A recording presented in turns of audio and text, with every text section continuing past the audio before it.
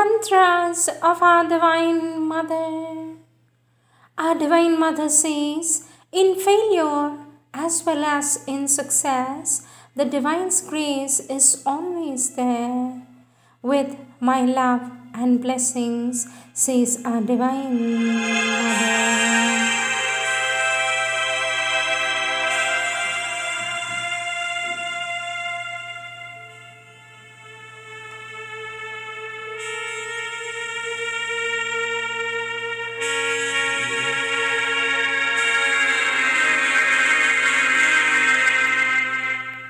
Words of our Divine Mother from the collective works of our Divine Mother, Question and Answers, Volume 8, page 195, date 20th June 1956.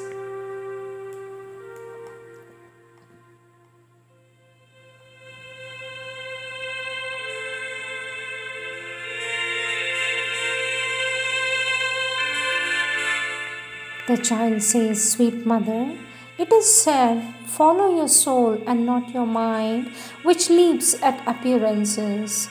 How to practice this in everyday life? For this, our Divine Mother says, why?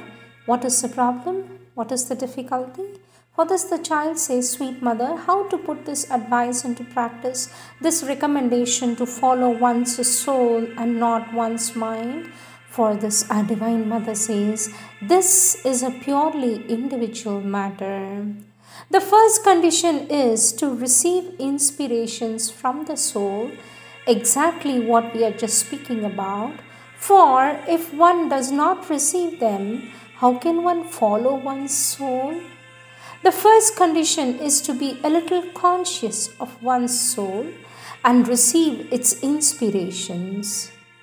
The first condition is to be a little conscious of one's own soul and receive its inspirations. Then naturally it goes without saying that one must obey them instead of obeying the reasoning intellect. But how to do that? By what method? This is something purely personal. Each one must find his own method. The principle is there. If one wants to apply it, for each one the method is different. It all depends on the extent to which one is conscious of the inspirations from the soul. It depends on the extent to which one is conscious of the inspirations from the soul, on the degree of identity one has with it. So, one can't give the same remedy for everybody. Then the child says, Sweet Mother, the more you give, the more you receive, it is said.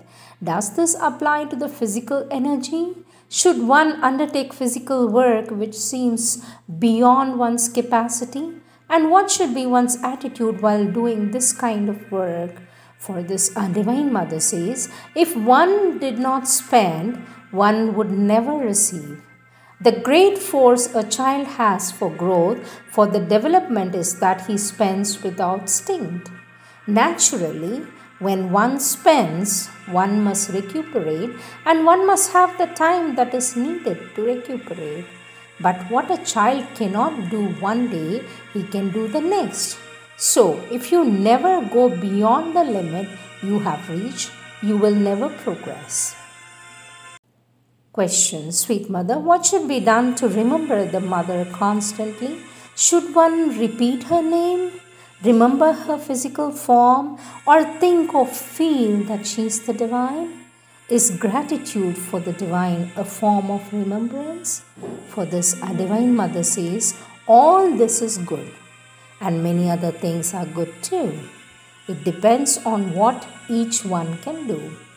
It is a little too personal a question. It depends on each one. It is the same thing. If one generalizes it, it makes no sense any longer. To remember, you must not forget. That's all. To live thee.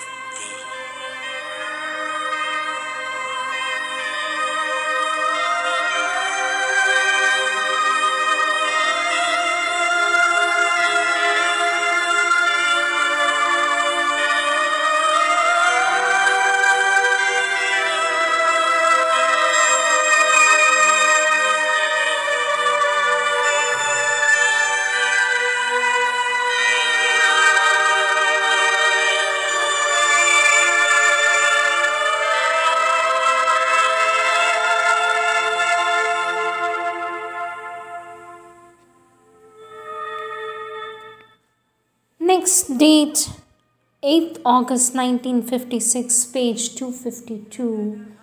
Question, sweet mother. Sri Aurobindo writes, a psychic fire within must be lit, into which all is thrown with the divine name upon it.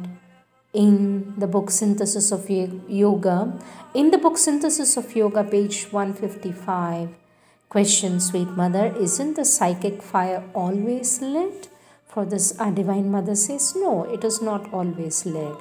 Question, then how to light it up? Our Divine Mother says, by aspiration, by the will for progress, by the urge towards perfection. Above all, it is the will for progress and self-purification which lights the fire. The will for progress, those who have a constant, strong will, when they turn towards the spiritual progress and purification, automatically find the light within themselves.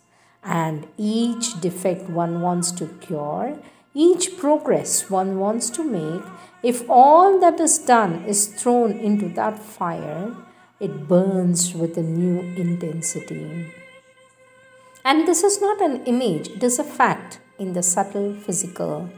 One can feel the warmth of the flame, one can see in the subtle physical the light of the flame. And when there is something in the nature which prevents you from advancing and one throws it into that fire, it begins to burn and flame and becomes more intense.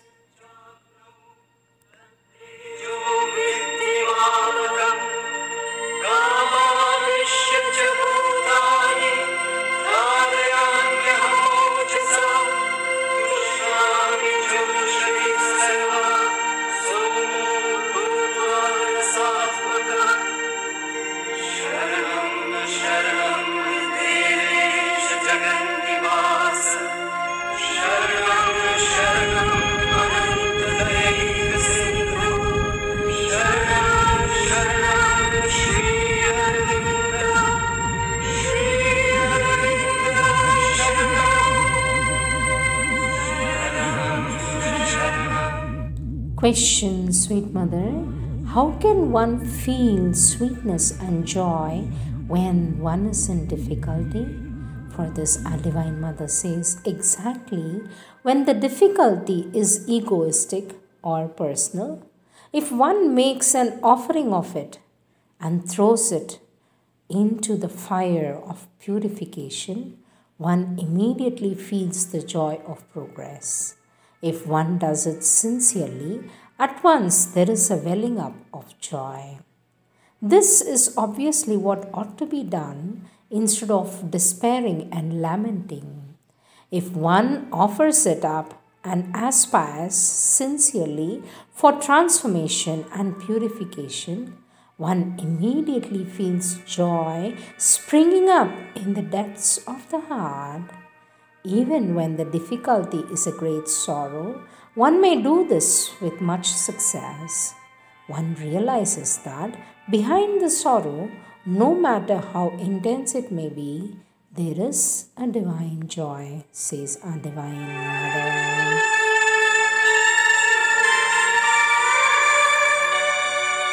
Volume 8, Question and Answers, date 4th July 1956, page 211.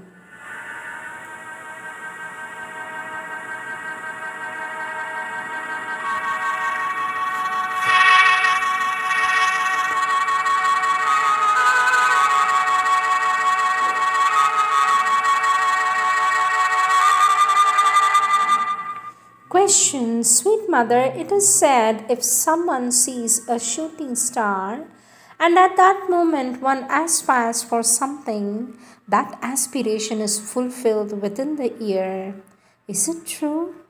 For this, our Divine Mother says, do you know what that means?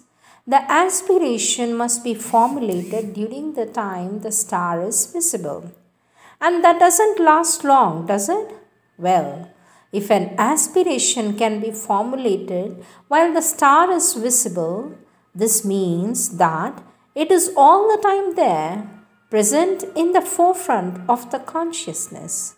This does not apply to ordinary things. It has nothing to do with that at all. It concerns a spiritual aspiration. But the point is that if you are able to articulate your spiritual aspiration just at that moment, it means that it is right in front of your consciousness, that it dominates your consciousness. And necessarily, whatever dominates your consciousness can be realized very swiftly. Our Divine Mother says, I had the opportunity to make this experiment. Exactly this. The moment the star was seen, at that very moment they sprang up from the consciousness to realize the divine union for my body. To realize the divine union for my body. That very moment. And before the end of the year, it was done. But it was not because of the star. It was because that dominated my whole consciousness. And I was thinking of nothing else but that. I wanted only that, thought only of that, acted only for that. So this thing, which generally takes a whole lifetime, it is said the minimum time is 35 years. Before 12 months it was done. But that was because I thought only of that. And it is because I was thinking only of that, that just when the star flashed, I could formulate it. Not merely a vague impression, formulated in precise words like this: to realize union with the divine, the inner divine, the thing we speak of, the very thing we speak of. Therefore, what is important is not the star, but the aspiration. The star is only like an outer demonstration, nothing else. But it is not necessary to have a shooting star in order to realize swiftly. What is necessary is that the whole will of the being should be concentrated on one point. Next, date 18th July 1956, page 222. Question, Sweet Mother. I would like an explanation, Sweet Mother. In prayers and meditations, there is a sentence, and the hours fading away like unlived dreams, dated 19 Jan 1917. For this, our Divine Mother says, this is an experience. Do you know what an unlived dream is? I did not take the word dream in the sense of dreams at night. I took the word dream to mean something one has built up in the best and most clear-sighted part of one's being, something which is an ideal, would like to be realized, something higher, more beautiful, more noble, more wonderful than all that has been created, and one has a power of imagination or creation somewhere in one's consciousness, and one builds something so that it may be realized. And then for some reason or other, it may not be realized. Either the world was not ready, or perhaps the formation was not sufficient, but it is not realized. And so the hours pass sterile, unproductive, useless, vain, empty. They seem to fade away because they have no result, no usefulness. And so I said, and the hours pass, fading away like unlived dreams.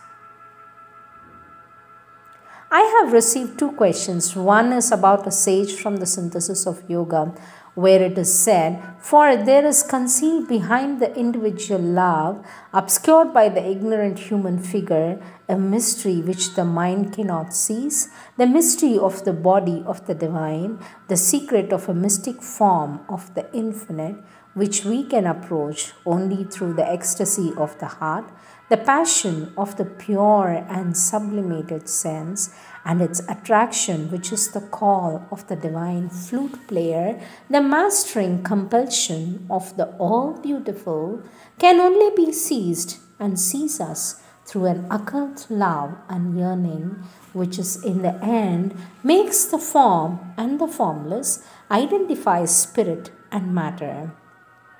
It is that which the spirit in love is seeking here in the darkness of ignorance.